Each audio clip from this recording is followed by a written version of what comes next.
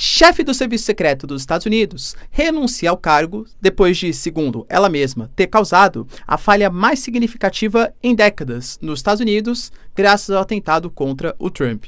Enquanto isso, o Partido Democrata, cada vez mais convicto que a Kamala Harris será de fato a candidata, tenta emplacar uma figura de uma pessoa um pouco mais jovial e, segundo um novo meme rolando nos Estados Unidos, a Kamala Harris é uma Brax. O que será que isso significa? Lembrando que ela conta com o apoio de figuras importantes, como, por exemplo, a própria Beyoncé. Fala um pouquinho, pessoal, sobre o Lula, que alega que o Milei ainda deve desculpas ao Brasil e fala que não tem mais relações próximas com Daniel Ortega. Por que será? Da Nicarágua. A gente tem também, pessoal, um acordo entre palestinos que de fato foi firmado. As 14 facções que têm pensamentos diferentes assinam um tratado, inclusive Fatah e Hamas, o que significa com intermediação dos chineses. E falar um pouquinho também sobre Nicolás Maduro, que há 5 dias das eleições continua com a retórica mais agressiva, alegando, segundo as suas palavras, que ele vai vencer e depois ele não quer show e nem choradeira. Lula alega, né, que está ficando assustado com essas declarações. Para finalizar, falar um pouquinho também sobre o Peskov, que se pronuncia sobre o pedido para negociações do Zelensky e a visita de Dmytro Kuleba, que é responsável pelas relações exteriores, à China. Sim, uma paz, ou pelo menos um acordo, parece cada vez mais próximo. Enquanto isso, a gente tem, pessoal, a Sérvia alegando que a OTAN está sim se preparando para a guerra. O Vučić alega que isso é inegável. E a gente tem também o próprio Syrskyi, comandante-chefe das forças ucranianas, alegando que há uma escassez de mísseis de curto alcance. E isso está prejudicando demais os ucranianos. Se vocês querem entender um pouco mais sobre esses assuntos, e muito mais também sobre geografia, geopolítica, atualidades, política, polêmicas, enfim. Tudo para você se manter sempre bem atualizado. Já se inscreve no canal, deixa seu like, compartilha esse vídeo, que eu, professor Ricardo, conto muito com a sua ajuda. Belezinha? Para quem não me segue no Instagram, @prof_Ricardo Marcílio, e recado rapidinho da nossa parceira do canal. A sua empresa, a sua marca está em perigo. Eu sei porque a minha também estava até pouco tempo atrás, porque eu não tinha um registro no INPI. Para quem não sabe, eu tenho uma empresa, professor Ricardo Marcílio, que tem todo um ecossistema ligado à educação. É canal do YouTube, é plataforma, só que eu corri o risco de perder por falta de segurança jurídica. Mas de verdade, quando você vai tentar fazer, é um processo lento, burocrático e extremamente difícil. Por sorte, a parceira aqui do canal, a Movon, ela agiliza todo esse processo para você. Então, se você quiser, galera, por um preço altamente competitivo, sem burocracia, registrar e ter uma garantia que a empresa, a marca vai de fato ser sua, link na descrição e conta com o serviço da Movon. Você não vai se arrepender. Bom, galera, então bora lá pro vídeo, ó. Como eu falei para vocês na nossa introdução, ontem a gente teve a figura da Kimberly Schittle, que é responsável pelo serviço secreto ali dos Estados Unidos, que também é responsável pela segurança, ou pelo menos parte ali da prevenção à segurança, aos comícios eleitorais, inclusive do Trump, prestou um depoimento que foi feito ao Comitê de Supervisão da Câmara dos Deputados. E ela fez assim, foi criticada tanto pelos republicanos quanto pelos democratas, claro que muito mais pelos republicanos, né? Por conta do atentado que aconteceu contra a vida do Trump. Depois de ter falado que ela não renunciaria, que ela pede desculpa, que ela sabe que ela falhou, ela, passado um dia aí do processo, segundo as suas palavras, assuma a total responsabilidade pela falha de segurança e é com o coração pesado que toma a decisão de renunciar ao cargo de diretora do serviço secreto dos Estados Unidos. Ou seja, pessoal, eu diria que assim, ela que estava no cargo, né, desde 2022, inclusive o Biden gostava muito dela, colocou uma nota ali, né, pessoal, falando, nossa, tadinha, tá, enfim, sempre foi uma ótima servidora pública. É fato que depois de você ter a pouco mais de 100 metros, entre 100 e 150 metros ali, do Trump, uma pessoa no telhado, depois de ter passado ali momentos antes, ter feito, né, uma passagem ali com drone também, para averiguar a situação, houve falhas de fato do serviço secreto dos Estados Unidos. Então, até para prestar algum tipo de esclarecimento, tanto para os republicanos, quanto para a própria política americana e para a sociedade americana, ela anunciou a sua renúncia. Enquanto isso, pessoal, a gente tem a Kamala Harris, cada vez mais convicta, vamos colocar assim, que ela vai de fato ser candidata pelo Partido Democrata. Segundo palavras da Associated Press, que é uma mídia importante ali dos Estados Unidos, a gente tem uma grande maioria já de delegados que confirmou que vai apoiar Kamala Harris como candidata. Inclusive, alguns governadores, como por exemplo da Califórnia, Michigan, que apareciam como possíveis candidatos também, já demonstraram apoio a Kamala Harris. A Nancy Pelosi se pronunciou nesse sentido também, assim como o Bill Clinton, assim como a Hillary Clinton, assim como Bernie Sanders, figuras importantes, tanto de um posicionamento mais de centro, centro-esquerdo, Bernie Sanders mais de esquerda, né, de fato, todos eles, pessoal, com posicionamento, assim, bastante favorável a Kamala Harris, excetuando uma figura que é o Barack Obama.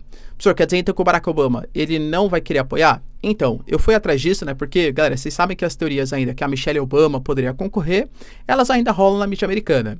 Mas, segundo grande parte das interpretações das mídias americanas, não é que o Barack Obama, ele não apoia a a Kamala Harris por enquanto, porque ele não gosta dela, mas sim porque ele não apoia nenhum candidato que ainda não seja o candidato de fato. Aliás, foi uma coisa que até machucou um pouco o Biden nas últimas eleições, porque ele só foi apoiar de fato o Biden, mesmo o Biden ter sido o seu vice, enquanto o Obama era presidente, depois que o Biden já tinha sido referendado como de fato o candidato, e porque ele ainda quer mostrar uma imagem que o Partido Democrata vai fazer uma coisa um pouco mais democrática, que não vai ser uma cartada ali que a Kamala Harris vai ser a candidata pelos democratas, enfim, tá?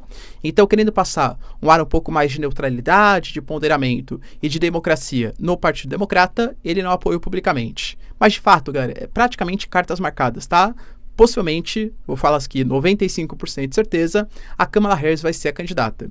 E por mais que ela tenha pontos positivos, como, por exemplo, uma coisa que pegava muito na eleição dos Estados Unidos ainda pega, é a idade dos candidatos. Galera, querendo ou não, o Trump, ele só passava, né, como um candidato mais jovem, porque tinha o Biden do outro lado. Sim, o Trump não tem grandes problemas de comunicação, o Trump parece que ainda está bastante consciente, né, nas suas falas, consegue elaborar frases um pouco mais complexas, mas o Trump já é um senhor de 78 anos. O Biden tinha 81, claro, e assim, mesmo só tendo 3 anos de diferença, era bem nítida, né, a diferença de capacidade cognitiva, pelo menos assim, em relação à idade e comunicação, que os dois tinham enquanto candidatos. Só que a Kamala Harris, ela é muito mais jovem, está na casa dos 60 anos, entende? Então esse é um ponto positivo. E outra coisa é que ela é uma mulher negra. A gente sabe, pessoal, que grande parte das críticas que rolam contra o Trump é sua postura, segundo os democratas, né, machista, enfim, né? Então, como que o Trump vai conseguir? É muito mais fácil você bater no Biden, que é um homem branco, rico, do que bater na Kamala Harris, entendeu? Que é uma mulher que é descendente de indianos com jamaicanos. Então, qualquer tipo de crítica pode ser vista como uma crítica um pouco mais, não exatamente a ela quanto figura política, mas sim a sua raça, né, e ao seu gênero. Raça no sentido social, claro, tá? E ao seu gênero. Em relação ao Trump, que nem eu falei, os democratas também têm essa dificuldade, porque os democratas, eles sempre alegavam com os republicanos que eram os violentos. E agora que teve o atentado contra o Trump, como que eu vou acusar o Trump de ser violento? E, aliás, qualquer crítica que eu faça contra o Trump, eu posso estar, segundo os republicanos, incitando uma guerra, um atentado contra o Trump, entende? Então, assim, os dois vão ter que agora minar um pouco mais as críticas que vão ser feitas para conseguir, de fato, né, falar mal do seu opositor. A Kamala Harris, ela tem como ponto negativo também uma baixa popularidade enquanto vice-presidente, é fato, e grande parte da responsabilidade, o que o Biden incumbia ela de fazer, era falar sobre a questão, não posso falar essa palavra no YouTube, mas sabe, né, questão dos fetos, dentro da barriga, enfim, né, sabe o que eu tô falando, eliminar. Ela é totalmente favorável e você tem vários swing states, várias pessoas, galera, que socialmente não aceitam esse tipo de retórica por parte de nenhum tipo de político, e ela também foi responsável pelo controle da imigração. Galera, convenhamos que a imigração é um dos pontos fracos do governo Biden. Então, uma moça que fala de um tema tão polêmico assim, é uma coisa pesada, né, para grande parte dos eleitores, e que também tem a questão da imigração, e ela agiu, os democratas, né, o governo Biden foi tão ruim, ela consegue ser presidente dos Estados Unidos? Enquanto isso, como eu falei pra vocês, para ela ser mais jovem, e aliás, até a própria campanha tá querendo focar nisso, né? Ela entrou com a música da Beyoncé, o George Clooney já apoiou ela, os artistas hollywoodianos aparentemente gostam, né, da figura da Kamala Harris, e a gente teve até uma cantora britânica falando que apoia e colocando que a Kamala Harris é uma Brex. Galera, eu confesso que eu não sou muito bom com essas gírias de adolescentes aí, né? Já passou minha idade, claro, tá? Mas fui atrás para saber o que era isso que a mídia americana tava falando. E aparentemente é um sentido. Se alguém tiver uma interpretação melhor, por favor, galera, deixe nos comentários, tá? de uma garota não limpinha. É o oposto de limpo, mas não no sentido de sujo. No sentido que, assim, os políticos, eles são todos engomadinhos, falam certinho, têm retóricas ali muito bem estabelecidas. A Kamala Harris, ela é mais despojada, ela é mais verdadeira, ela dá risada, ela faz piada sem graça, ela não gosta de se arrumar exatamente muito bem. Professor, mas ela é isso mesmo? Confesso, galera, tá? Ela também era uma pessoa vista como declarações um pouco confusas, que tem o riso muito frouxo, né? Isso antes de ser como candidata. Então, estão querendo colar a imagem dela de ser um pouco mais jovial, de ser uma pessoa mais verdadeira, mais espontânea contra o Trump. E o Trump já falou, tá? Aliás, ela já falou que ela, como promotora, ela sabe muito bem como lidar com criminosos, alegando, né, que o Trump é um criminoso e vai conseguir explorar isso aí na campanha eleitoral. Será que essa figura de molecona, verdadeira, espontânea, vai colar, pessoal, na Kamala Harris? Deixa aí nos comentários. A gente teve também, pessoal, notícias importantes ligadas ao Lula, que mais uma vez falou do Milei. A gente sabe que o Milei fez críticas, colocando que o Lula ele era um comunista e que ele era um corrupto. Depois o Lula pediu para ele pedir desculpas. O Milei falou, poxa, mas ele é comunista mesmo e corrupto. Foi a justiça brasileira que deliberou sobre isso, né? E aí meio que o assunto morreu entre os dois, né? O Lula, mais uma vez, cara, falou sobre a necessidade do Milei deixar de pensar num governo, mas pensar numa relação entre estados e que ele deve desculpa ao governante brasileiro e ao povo brasileiro e ao Estado brasileiro, lembrando que Brasil e Argentina têm grandes relações econômicas, cara, eu não acho, tá, que o Milei vá pedir desculpas para o Brasil, e também falou uma questão importante do Daniel Ortega. Para quem não sabe, pessoal, o Daniel Ortega, ele é o presidente ou o ditador, né, da Nicarágua.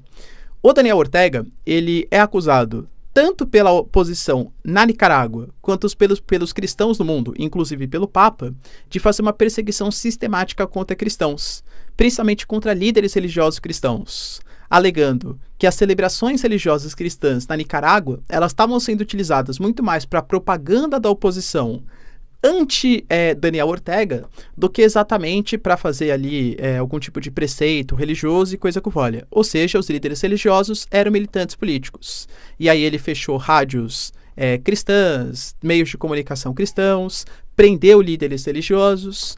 O Papa, quando se reuniu com o Lula, falou, ô Lula, você que é mais amigo ali, né, do Daniel Ortega, tudo tal, não tem como falar para ele dar uma liberada aí nesses líderes religiosos e parar de perseguir os cristãos? O Lula falou que tentou entrar em contato com o Daniel Ortega, só que o Daniel Ortega, à época, não respondeu às ligações, não atendeu o Lula e também não retornou. Ou seja, desde aquele momento, Ortega e Lula não se falam. E aí o Lula até falou, né, poxa, eu já estive na Nicarágua na época da Revolução Sandinista, que inclusive o Daniel Ortega foi um dos líderes lá em 79, e eu torço para que uma revolução faça para que você tenha uma melhoria na vida do povo, não uma melhoria na vida privada do presidente. Ou seja, deu uma certa crítica. Lembrando, pessoal, que criticou não só o Ortega, mas também o Nicolás Maduro, hein? Vamos ver daqui a pouquinho.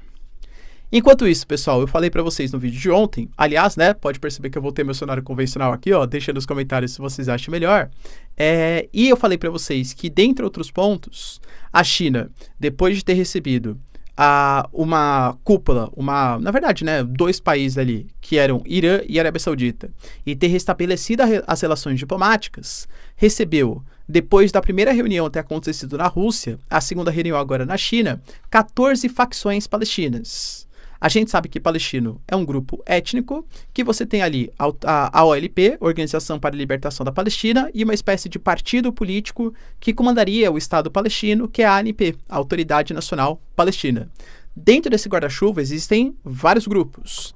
Dentro deles, tá? O Hamas e o Fatah são os mais importantes. O Hamas com uma interpretação que não pode existir Israel para que exista o Estado palestino, e o Fatah com uma interpretação que, de fato, para existir um Estado palestino, pode ter algum tipo de negociação com o Estado israelense. No final das contas, quando rolou a eleição na faixa de Gaza, houve, cara, uma premissa muito complicada que, de fato, você teve algum tipo de manipulação eleitoral, tal. O Fatah não aceitou o resultado das eleições e grande parte da comunidade internacional também não. O Hamas, alegando que estava sendo perseguido politicamente, expulsa as lideranças do Fatah, rompe relações com grande parte da comunidade internacional e isola a faixa de Gaza. Mas mais importante para a questão palestina é que houve um rompimento da ANP, de uma interpretação mais moderada junto com o Fatah, e do Hamas. Só que eu tô falando, né, de Cisjordânia hoje, que é influenciada pelo Fatah, e a faixa de Gaza influenciada pelo Hamas. Ou seja, nem entre um Estado palestino suposto aí, porque grande parte das convenções internacionais que falam da criação do Estado palestino falam de voltar às fronteiras antes de 67, Guerra dos 6 Dias, ou seja, um Estado palestino seria Cisjordânia e faixa de Gaza. Se você não tem uma convergência nem entre esses dois territórios, como que você vai conseguir ponderar, como você vai conseguir lutar para a formação de um Estado palestino, tá? Então, esse acordo, depois de 17 anos de divisão, segundo os palestinos, tá? A administração vai ser feito para que tenha uma administração conjunta dos assuntos palestinos, a reconstrução da faixa de Gaza e a elaboração de eleições. Eleições onde todas as facções e as suas interpretações vão poder participar. Não ficou muito claro ainda o que há nesse documento, essa declaração da China, né, que foi feita junto com os chineses, mas o próprio ministro das Relações Exteriores da China, ele coloca que a OLP é a única representante legítima agora do Estado palestino, e todas, claro, as suas interpretações. Penso eu, pessoal, que isso fortalece bastante, e junto com o apoio cada vez maior da comunidade internacional, da própria ONU e a pressão em cima do Benjamin Netanyahu, aproxima de uma futura criação aí do Estado palestino. A gente teve também, pessoal, notícias importantes acerca do Nicolás Maduro. As eleições na Venezuela vão acontecer daqui 5 dias. E ali você sabe, né, que eu diria que a democracia e a liberdade de imprensa não é o forte do país.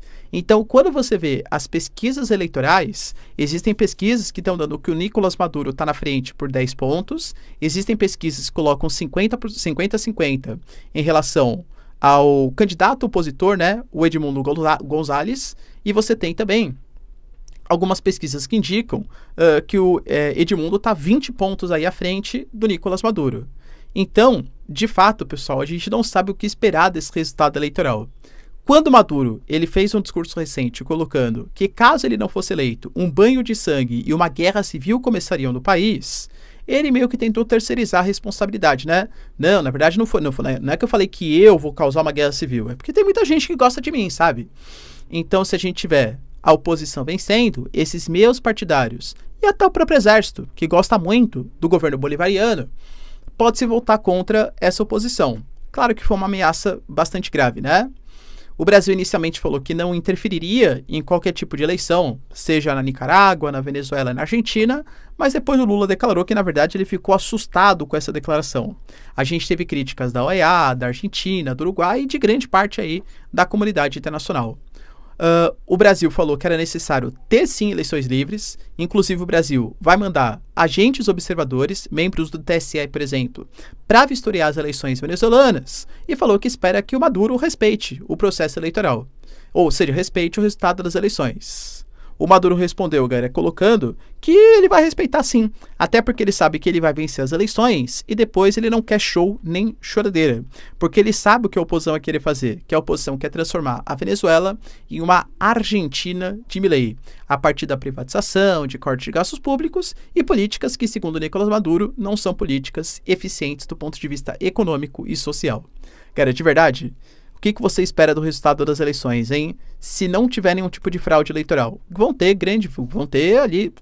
Eu, pelo menos, acho que o Brasil tem uma credibilidade significativa para vistoriar processos eleitorais. Se não tiver fraude, se a oposição ganhar na Venezuela, olha, isso pode mudar bastante o cenário geopolítico da América do Sul. E, infelizmente, eu acho que a tendência é que o Nicolás Maduro vença, seja por vias eleitorais, seja por vias não democráticas, vamos colocar assim. A gente teve também, pessoal, notícias importantes acerca do Peskov. Para quem não sabe, é o porta-voz do Putin. E ele falou sobre a notícia que o Zelensky compartilhou, que ele está disposto a fazer algum tipo de negociação. É a primeira vez que a Ucrânia ela fala em negociar com a Rússia, lembrando que tinha até documento assinado pelo Zelensky garantindo que não negociaria com os russos enquanto Putin fosse presidente, e fazer uma negociação com a Rússia ocupando a Ucrânia, colocando tropas ali na Ucrânia, com as tropas, né, ainda estando ali em Zaporizhia, Kherson, Lugansk, Donetsk e por aí vai. Hoje, quase 35% dos ucranianos, segundo pesquisa divulgada na própria Ucrânia, acreditam que é uma coisa boa fazer uma negociação com os russos, mesmo que tenha que ceder uma parte do território ucraniano. Convenhamos que o território ucraniano que vai ter que ser cedido, se for os que foram ocupados e invadidos, é quase 20% do território de uma zona industrial, de um solo de Chernobyl extremamente fértil, quase 15% da produção de todos os grãos do mundo, com a usina nuclear de Zaporizhia, tendo acesso a Sevastopol, Crimeia, Mar Negro, Mar Azov, ou seja, uma região super estratégica. Será que o Zelensky e a população ucraniana aceitariam ceder todos esses territórios? Não sei, mas é fato que o Zelensky está disposto a negociar. E aí o Peskov falou que ele aguarda ações um pouco mais concretas, mas que é claro que essas declarações já são bem melhores do que uma recusa aberta, que é o que o Zelensky fazia antes, segundo ele. É bem melhor do que falar que vai lutar até o último ucraniano, como já foi falado pelas lideranças ucranianas.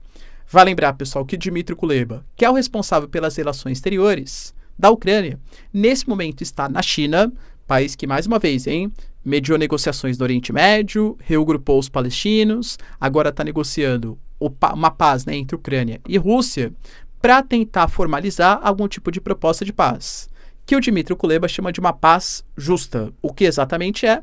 Vamos aguardar aí cenas dos próximos capítulos. Enquanto isso, pessoal, a gente tem o Aleksandar Vučić, para quem não sabe, é o presidente da Sérvia, alegando que, sim, o Vučić, a Sérvia, eu diria que é assim, um país meio termo, mas meio termo no sentido que é recusado quase pelos dois lados.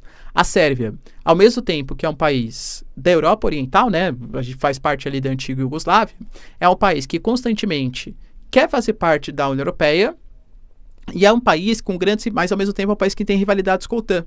Muito por conta também da intervenção que a OTAN fez no começo da década de 90, na separação da Iugoslávia, e até hoje na questão de Kosovo, por exemplo, em que Kosovo você tem tropas da OTAN, Kosovo é apoiado pela OTAN, e a Sérvia, vamos colocar assim, alega que os kosovares não deveriam ser um território autônomo. Então há disputas fortes entre Sérvia e OTAN, mas ao mesmo tempo a Sérvia alega que quer ser um membro pertencente da União Europeia. Então nesse sentido que pertence aos dois lados, O Vučić, que é o presidente da Sérvia, alegou que em reuniões, em deliberações, enfim, cúpulas que participou com membros europeus, está mais do que claro que o Ocidente prepara um conflito armado contra a Rússia e que é inevitável um conflito entre OTAN e Rússia no futuro próximo. O Peskov, porta-voz do Putin, falou, realmente, Vučić, eu, infelizmente, concordo com essas afirmações. A OTAN, ela vem cada vez mais se mobilizando, aumentando sua retórica agressiva, colocando mísseis de longo alcance na Alemanha e nos países europeus, o que aproxima o mundo de um conflito entre Europa e Rússia.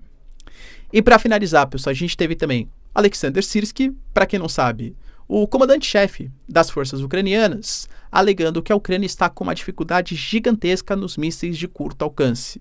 Esses mísseis de curto alcance são mais uns equipamentos necessários para combater os russos, porque grande parte dos ataques que a Rússia faz, ela primeiro faz um reconhecimento do terreno, principalmente com drones. Drones não de ataque, mas drones de mapeamento ali do território. Como a Ucrânia não tem mísseis de curto alcance, segundo o Sirski, dentre outros vários equipamentos, você vai ter que modificar a tática que está sendo utilizada no campo de batalha para conseguir obter a vitória. De fato, é mais uma reclamação que a Ucrânia faz. Lembrando que apesar de alguns pacotes terem sido aprovados, eles foram em pequena quantidade e estão demorando para chegar. Será, pessoal, que a Ucrânia vai aceitar negociações territoriais maiores com os russos? Deixa aí nos comentários, quero saber sua opinião. No mais, pessoal, se vocês curtiram o vídeo, tamo junto, beijos, abraços e tchau, tchau.